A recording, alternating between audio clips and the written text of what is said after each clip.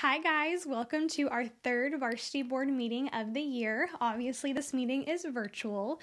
During the pandemic last year when all of our meetings were virtual, we had several requests from students to do at least one virtual meeting a year for those students that have Sunday evening conflicts or live a little bit further away and it's harder for them to make it to a meeting. So this serves as our one virtual meeting this year. It worked out that we've had some snow days that I hope all of you got to enjoy. So hopefully you'll like this video that you get to watch this time, and we have some great content to share. So you will have until when this video gets emailed to you on Sunday until Wednesday at 7 p.m. to watch this video for your attendance credit. And to receive that credit, all you have to do is email me at Allison, ALLYSON, at Cleats4Kids, CLEATSFOR.kids.org and let me know that you watched this video and I will give you your attendance credit. I wanted to quickly remind you all about the requirements in order to apply for the Varsity Board next year, and those are that you must attend at least 2 of our 4 Varsity Board meetings, so watching this today counts as one of those, and then you must complete at least 4 service hours either at a Cleats4Kids event, in our locker room, or through one of the volunteer opportunities that I provide. If you need an update on how many meetings you've attended or how many hours you've completed thus far, please let me know because we do only have one meeting after this and I know sometimes you need your hours before the end of the school year. So please email me and I can give you an update on where you're standing. I do want to remind you that one great way to get all 4 of your hours is to host a collection drive. You can do that at your school, through your church, to another group you're a part of, maybe just with your family. All you have to do is let me know that you want to do that. Through a school, you need to get permission to host a collection drive, and then let me know what you need. We can provide all of the collection boxes, posters, flyers, whatever you guys need, and we even have social media posts that you can post to go along with that to make it the most successful drive.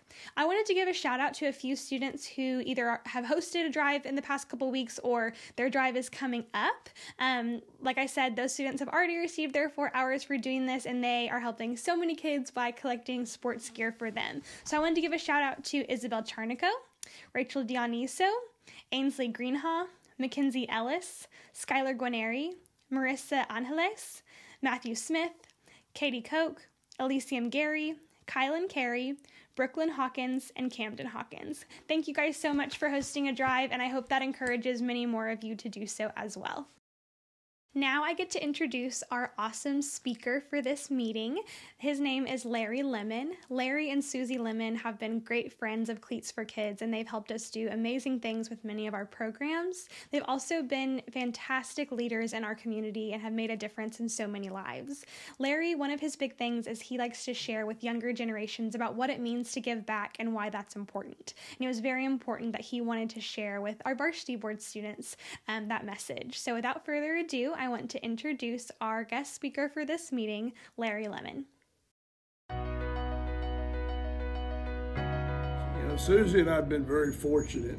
We grew up in good homes. We grew up with 2 loving parents, went to public schools, graduated from the University of Oklahoma, and so we got a good start in life, and that's been very fortunate for us. Susie and I never had to struggle, and so my freshman year of college, I learned a lot, and not all of it was in the classroom. I kind of really began to compare myself to some of the other freshmen around there, and I realized how good I had it growing up. So when I was home at Christmas break, one night at the dinner table, I told my parents, I said, you know, I'm really beginning to realize what a good family we've got, and how good we have it compared to a lot of the other kids. And I want to say thank you for all you've done for me, and what can I do to repay you? They kind of smiled and began to realize I was growing up, and they said, you know, you need to be responsible for yourself and your actions, and you don't owe us anything. What you need to do is to help the next generation succeed, and that's how you can pay us back, is by helping the next generation.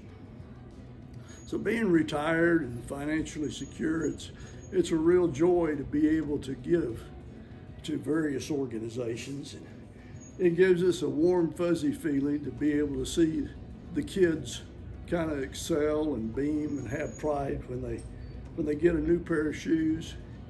You know, they're able to be on their track team, or when a young girl gets a new coat or a new uniform, and the pride she has in it, and know that she'll be able to do good things.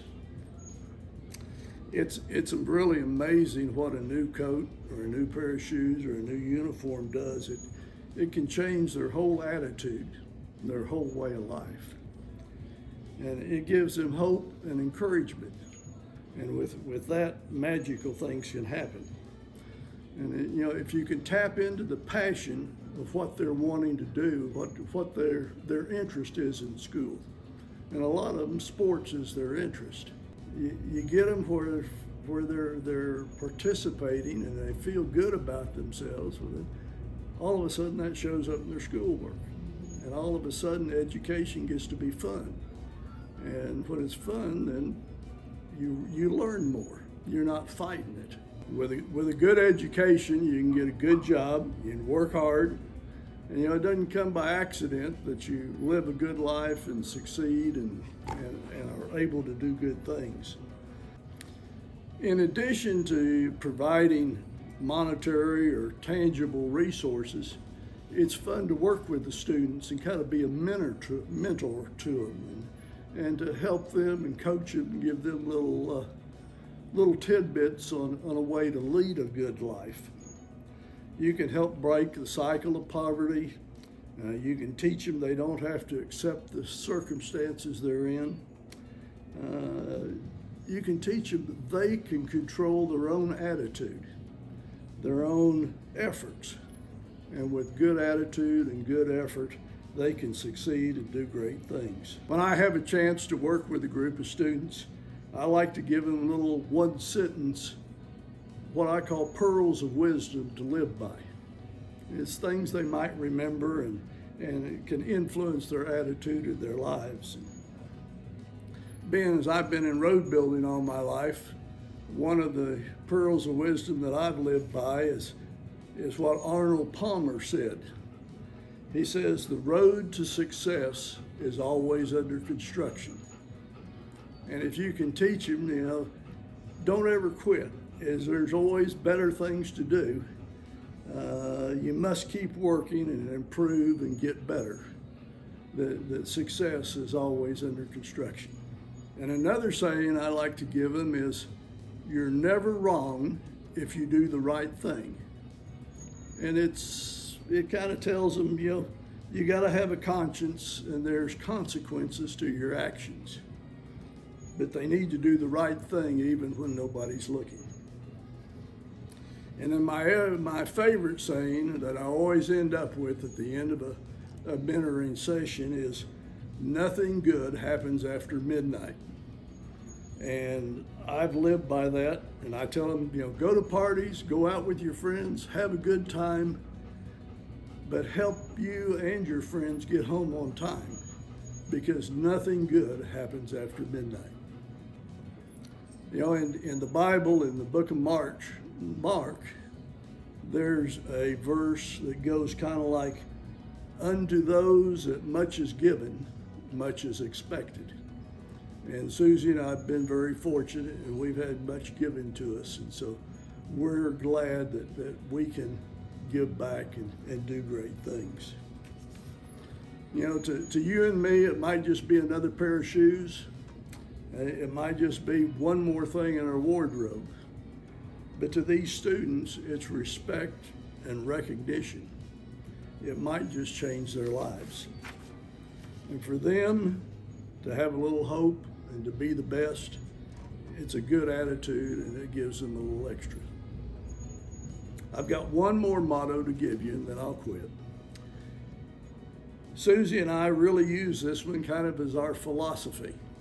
And it goes, 100 years from now, it really won't matter what the size of my bank account was, or the kind of car I drove, or the house I lived in, but that I was important and the world may be a little better place because I was important in the life of a child.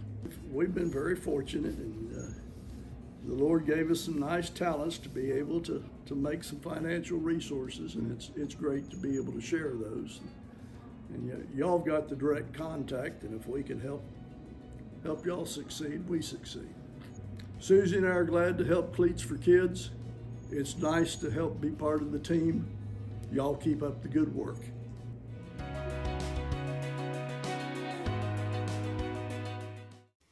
I hope you all enjoyed that message from Larry Lemon and really took those nuggets of wisdom to heart about the importance of giving back to your community.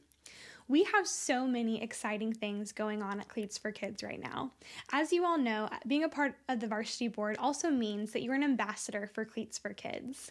I hope that when someone asks you, why are you on the Varsity Board, or what is Cleats for Kids, you can give them a strong answer about why you give back to your community and why you are a young philanthropist, and can share a little bit about the amazing work that Cleats for Kids is doing across our state. So I wanted to give you a few program updates so you guys kind of know what's going on in our locker room and beyond, and can hopefully share those with friends and other people that you interact with. The first program I wanted to hit on is our Simon Greiner Track and Field program. As many of you know, this program was started 5 years ago by the Greiner family in memory of their son Simon, and they wanted his legacy to live on through the sport of running, and it truly has. This program is now in all Oklahoma City high schools and middle schools, and this track season we will be providing running trainers, running socks, and track spikes to over 500 Oklahoma City athletes, which is so exciting. Another program I wanted to mention is the YMCA 3rd and 4th grade league. This program kicked off last spring. It was in 12 elementary schools, and it was just soccer. And we provided all of the cleats to those students that needed them to play. In the fall, we picked up flag football, volleyball, and cross country, and served about 330 athletes.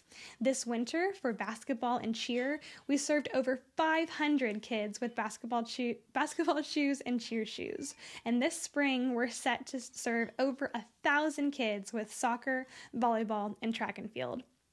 I really hope you guys get to be a part of one of these shoe distributions for these 3rd and 4th graders. It's so amazing to see, and they are absolutely so excited to play in their new shoes. Another program I wanted to update you all on is our Power Play Pack program. This one, I hope you guys remember at our last meeting, you got to see what goes in these Power Play Packs. It's a huge pack of all the fun PE equipment you can think of. Balls, cones, scooters, jump ropes, hula hoops, beanbags, all those things you used to use during elementary PE, we put in one big pack and distribute them to elementary schools across the metro area. During our last meeting, you all got to break out into small groups and create fun activities to use this equipment with. I took all of those ideas, made them into cards, and made a booklet for every single school that receives one of our Power Play Packs. So all of your ideas are being put into use each day across the metro area in PE classes. So congratulations to you all, and thank you for all of your help with that program. We are still working with the Police Athletic League across the metro. Several of our other programs, as you know, keep going and keep growing. And then also in our locker room, the place where you guys get to come volunteer so often, we see so many families, so many kids, and are having record number of locker room visits this month. So thank you guys for all of your work. I just wanted to give you kind of a quick program update of what's going on at Cleats for Kids for you to know and for you to share. I can't believe we are already almost into March, and the spring semester is just flying by. I wanted to do kind of a fun interactive activity for you all, and as an extra way to help you get some extra service hours.